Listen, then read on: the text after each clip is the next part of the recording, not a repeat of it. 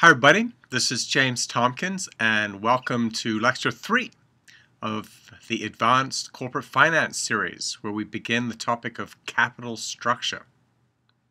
So what I'll do is I'll start off the way I usually do, and that is with an agenda. And basically, if you're in my class, we do the theory and practice of capital structure. Of course, online it's just going to be the theory, and I'll be starting off with capital structure in perfect markets, and then imperfect markets, that's all the theory part, and then I'll be getting to the case, which is about bridging theory with practice.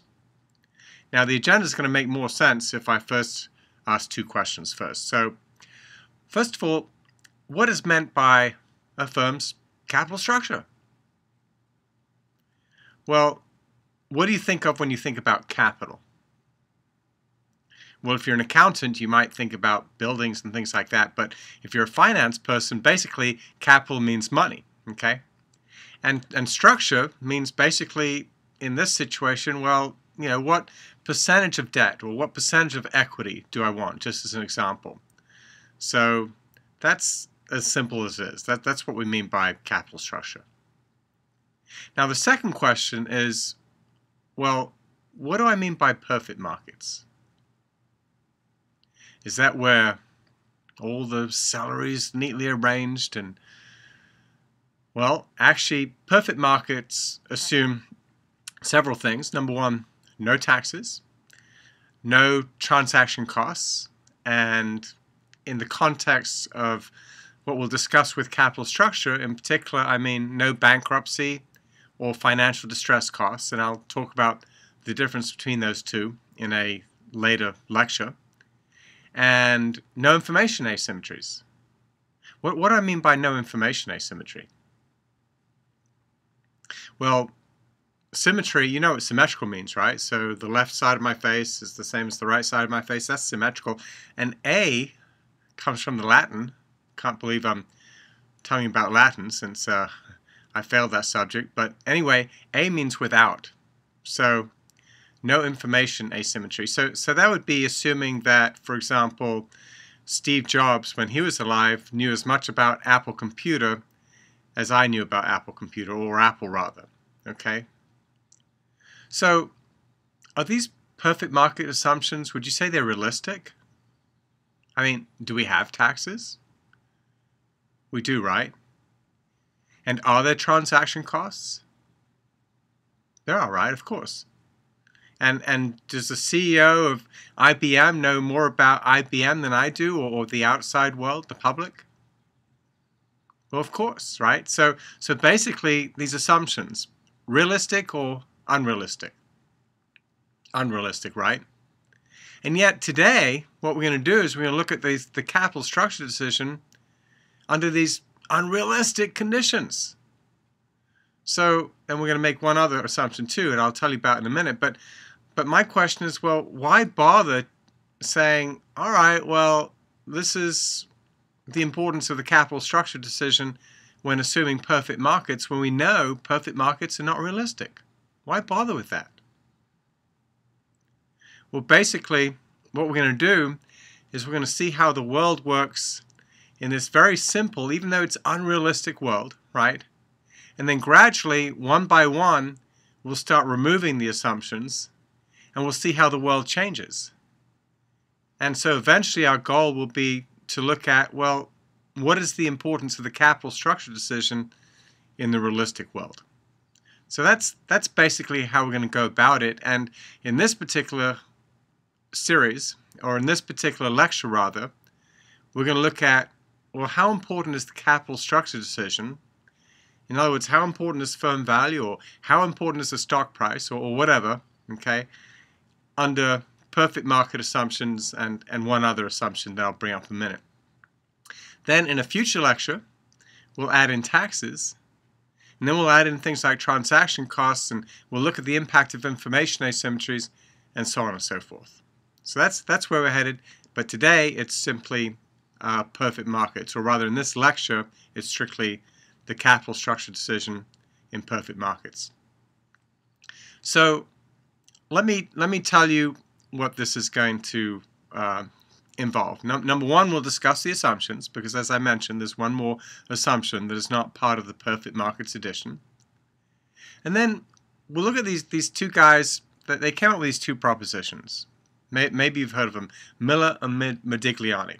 Okay, and in proposition number one, they said, hey, you know what? It doesn't matter whether we have 20% debt and 80% equity, or no debt and all equity, or 50-50. It doesn't matter. Under a given set of assumptions, total firm value will not be impacted. And that was their proposition number one. And proposition number two, they said, well, guess what? Neither will the stock price be impacted. So it doesn't matter if it's 20% debt or 50% debt or whatever, you will not affect the stock price. So let's get into the assumptions, okay? Now the first assumption is that the asset investment decision is fixed. In other words, I don't care whether I raise 20% debt with 80% equity or 50-50 or no debt. I'm going to invest in my lemonade stand no matter what, right? Because I mean, what is an asset investment decision? What is it? Maybe I should start off with that. What is an example of an asset investment decision? Well, it's what a company spends its money on, right? So, for example, if I just represent the firm real quick, say assets of 100 and say debt of 40 and equity of 60. Okay, so basically this is the asset investment decision. This is what a company spends its money on. And as we saw in lecture 1, this is what? This is the financing decision or the capital structure decision. So again, what does finance mean? Well, have you bought a car recently or ever bought a car? And how did you finance it, right? Finance means to raise money, okay? So the financing or capital structure decision is not about, well, I wonder if I'll raise money or not. Because do you have to raise money to spend it on something? You do, right? So the financing decision is, given that I raise money, okay, what is its structure going to be? Is it going to be no debt or 50% debt or whatever, okay? And the asset investment decision, that's what you spend your money on. So what are some examples of asset investment decisions? Well, maybe a firm, Coke building a new bottling company, Boeing investing in the Dreamliner, the 787. What about hiring a CEO? Well, sure. Is that something you spend money on? Yeah. When Ford hired, what's his name, Alan Mulcahy or something like that from Boeing, okay, that was an asset investment decision. Do you see the CEO on the balance sheet? No, that's accounting. But from a finance perspective, the asset investment decision is what you spend your money on. So assumption number one here is that, you know what? I have a plan for what I'm going to spend my money on. I'm going to spend money on my lemonade stand no matter what. That's my asset investment decision. And it doesn't matter whether I have no debt or 80% debt. I'm still going to spend money on my lemonade stand. So that's the first assumption. And the next assumption is essentially all those perfect market assumptions. So we're going to assume no corporate or personal taxes. We're going to assume no transaction costs, which, as I mentioned before, includes bankruptcy costs and financial distress costs. And we're going to assume no information asymmetries. So essentially, under those two sets of assumptions, number one, the asset investment decision is fixed, and number two, perfect markets, Miller and Modigliani say, you know what, hey, not only is total firm value unimpacted, but even the stock price is not impacted. So what does that mean?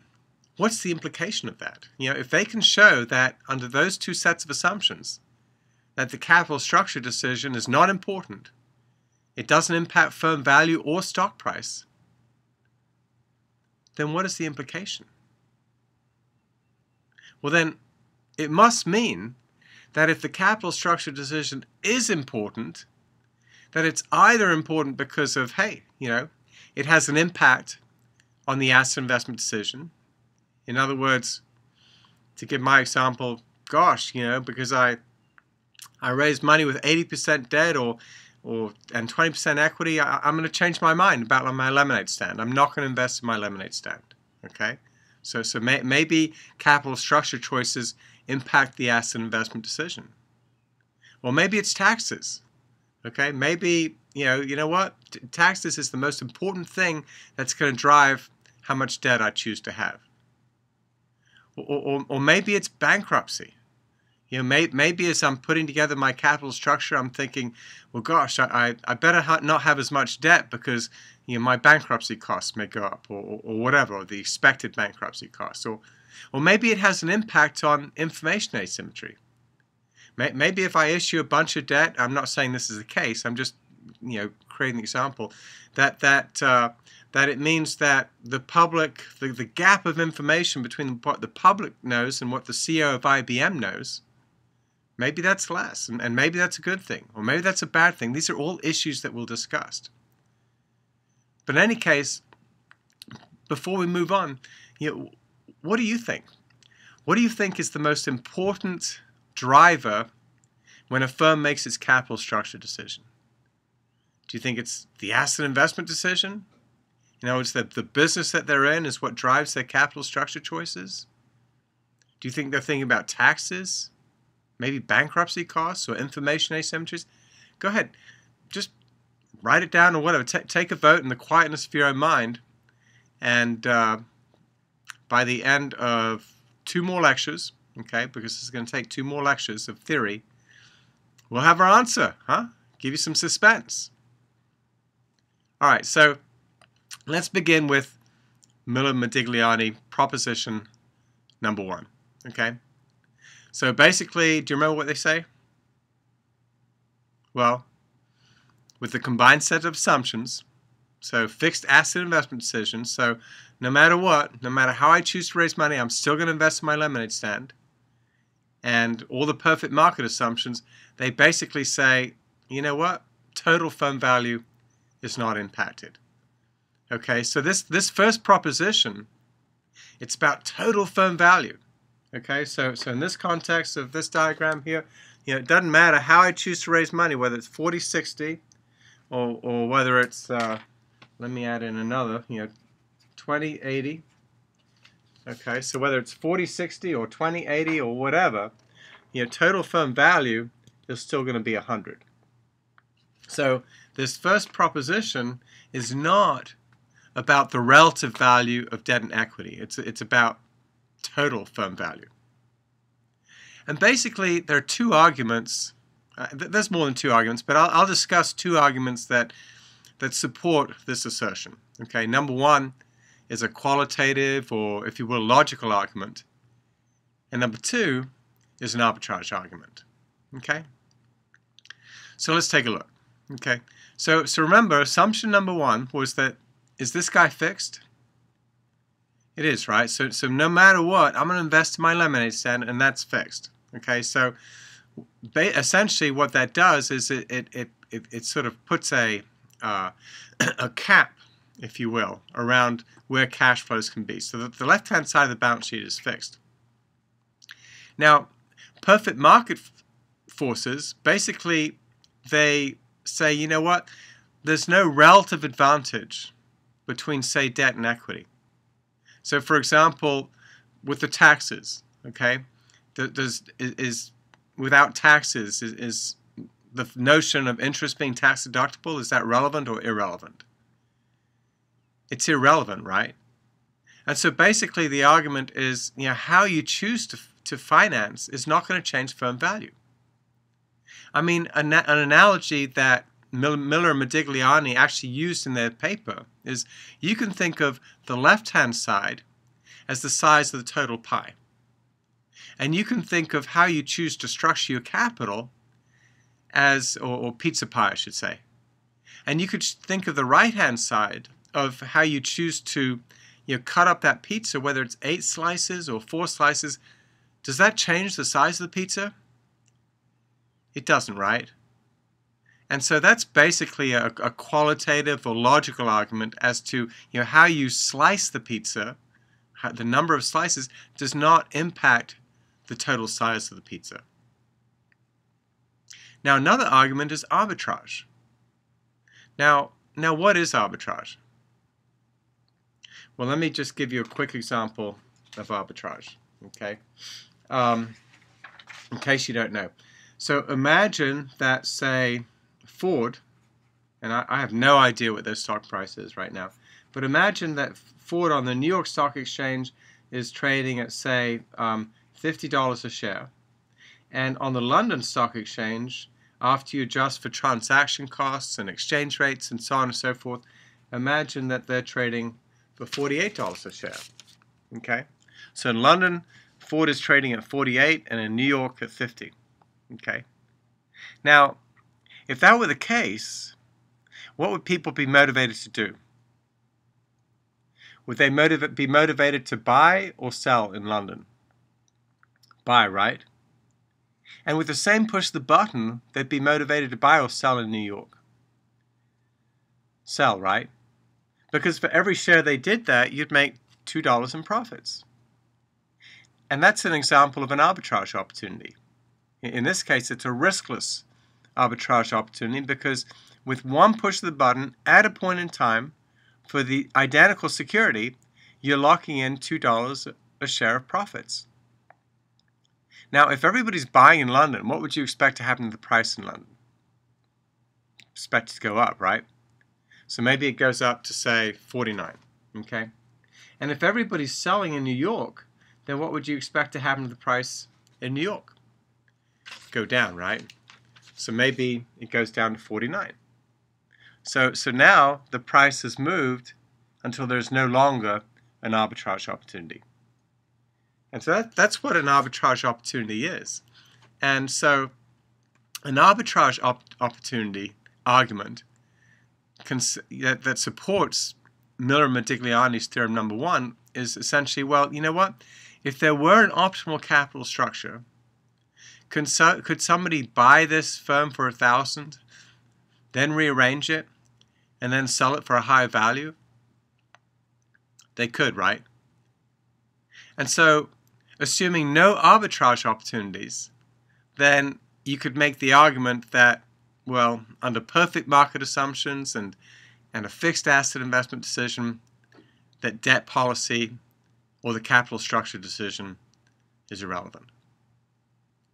So that's Miller-Modigliani number one. Hey, fixed asset investment decision, perfect markets, total firm value is going to stay the same. And so therefore, the capital structure choice is relevant or irrelevant? Irrelevant, not important. So let's move on to Miller-Modigliani number two. Okay. So number one was about total firm value. What's number two about? Stock price, right? Or the relative value between debt and equity.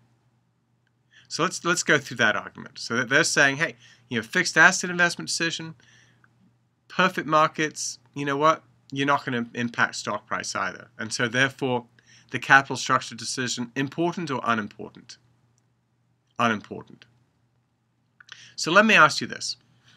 Let's say we have a given stock and its risk, which we'll measure by beta. And by the way, if you're not sure about beta, if you go through my corporate finance series, there's 6 lectures in total. It works up to not just what beta is, but why it is what it is. But in any case, that's how we measure risk. Okay, and so you've learned that for a given beta, investors require return. So yeah, I'll take on some risk, but hey, it's going to cost you with some required return. Now, is that like a price of risk? It is, right? It's like, I mean, think of buying something. Maybe you bought a textbook. Okay, yeah, I'll take this textbook, but from you, but it's going to cost, right? You have to pay for the textbook. All right, so I'll take on some risk, but hey, it's going to cost. I require a certain return. Okay. So let me ask you this, okay? Suppose for a given stock, the price of risk went up, okay? So in other words, for a given change in risk, investors required an even higher required return, okay? Well, what would you expect to have in the stock price? Would that be happy face or sad face if investors required an even higher return than they did before? Be sad face, right? So you expect the stock price to go down, right? And what about the other way around? Okay, what if the price of risk went down? So in other words, you say, all right, well, I'll take on a certain amount of risk, and it's only going to require just a little bit more return. Would that be happy face or sad face? Be happy face, right? If you already own the stock, right? Because the stock price would do what? Go up, right? Now, what about this third scenario? Okay, suppose the price of risk stays the same. In other words, for a given change in risk, I require the same amount of more return. So in other words, risk and return, or the price of risk, to be more specific about it, are going up and down by the exact same amount. Then, would the stock price change?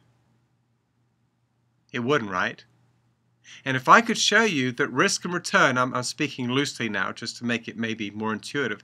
If I could show you that risk and return go up and down by the exact same amount as percentage debt changes, okay, then does that make capital structure important or unimportant? Unimportant with respect to stock price, right? So I'll be more technical on the next slide, but right now I'm just gonna speak loosely just to get the intuition across. Okay, so let's say you own a stock and you're locked in a required return. Risk goes up. Happy face or sad face? Sad face, right? Okay, and because stock price would go down. What if you own a stock and the required return is locked in and risk goes down? Happy face or sad face? Happy face, right? Hey, you get to keep your same required return and the risk has gone down. But what if risk and return go up and down by the exact same proportion? Would stock price be impacted? It wouldn't, right?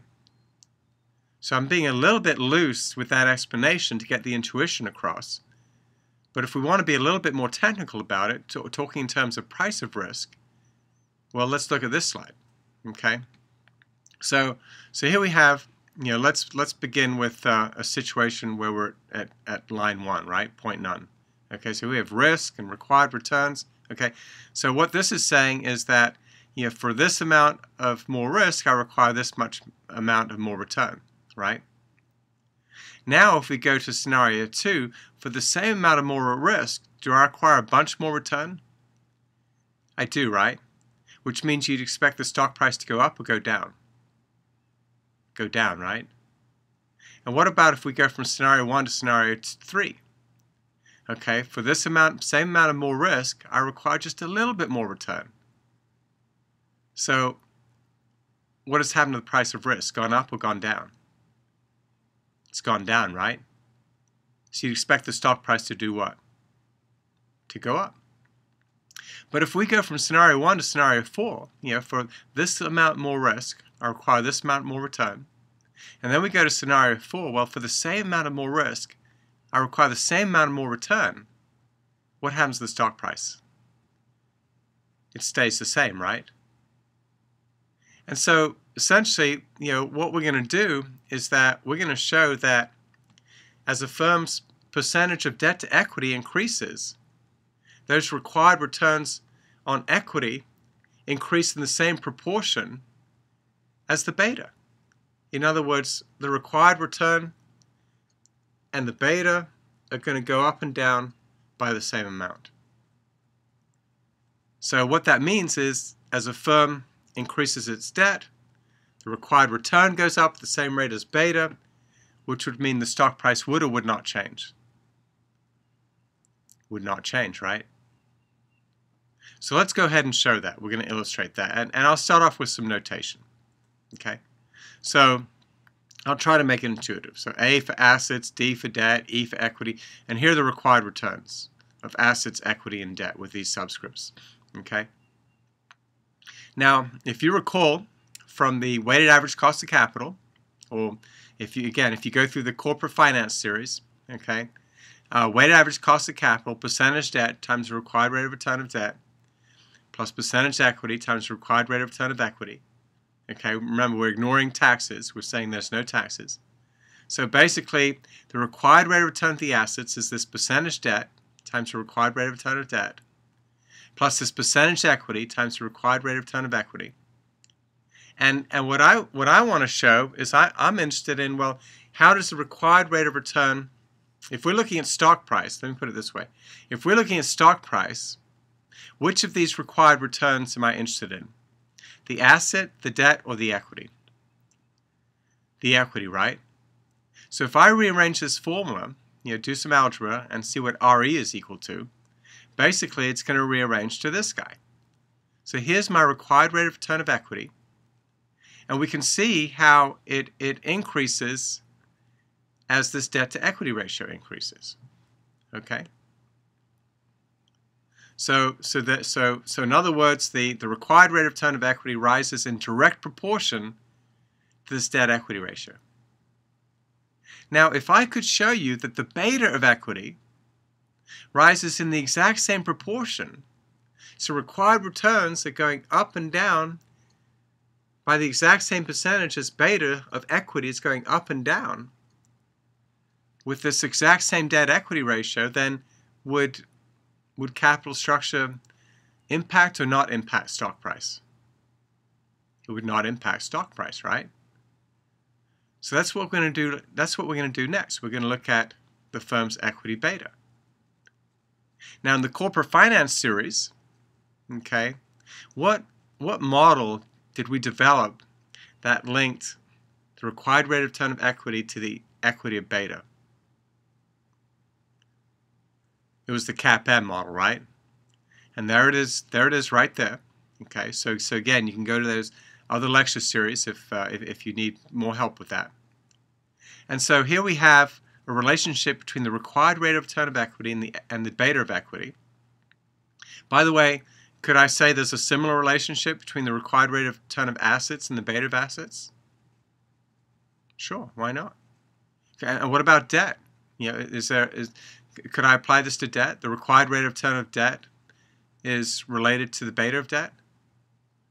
I could, right? So in other words, you could apply this CAPM model to anything that has a beta, right?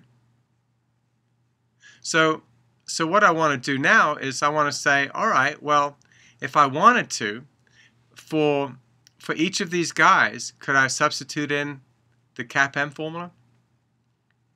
So in other words, right here, I would put in what? Well, we saw on the previous slide that I'll go back to the previous slide, okay, that the required rate of return of equity is this guy right here, right? So if I wanted to, could I substitute that CAPM formula in there? I could, right? And could I substitute the CAPM formula for debt there? Sure. And can I do the same there? I could, right? And so if I make all those substitutions and do all the algebra, which I'm not going to do online here, but if I did all the algebra, I'd basically come up with that guy. So the equity of beta is the asset beta plus its debt equity ratio times that difference in betas. So if we look at both formulas together, we've got the required rate of return of equity, which relates to a firm's what? To its debt, to its assets, or to its stock? To its stock, right? And we see how it rises and falls in direct proportion to this debt equity ratio. But also its risk, measured by its beta, also rises and falls by the exact same amount in proportion to this debt equity ratio. And so if that's true, if the required rate of return equity and the risk quantified by its beta go up and down by the exact same amount according to the debt equity ratio, then as you change the debt equity ratio and therefore change a firm's capital structure, will it or will it not impact stock price? It will not impact stock price. And so that was Miller and Modigliani's proposition number 2. And so therefore what we've seen in this lecture is that, number 1, in this unrealistic world, if we assume that the asset investment decision is fixed, so no matter what, I'm going to invest in my lemonade stand, And if we make those unrealistic, perfect market assumptions, so no taxes, no transaction costs, no information asymmetries, that basically, number one, does total firm value matter? Is that impacted by a firm's capital structure? It's not, right? And is stock price impacted? It's not, right? So in other words, this whole capital structure decision under those unrealistic assumptions means that capital structure is or is not important. It's not, right?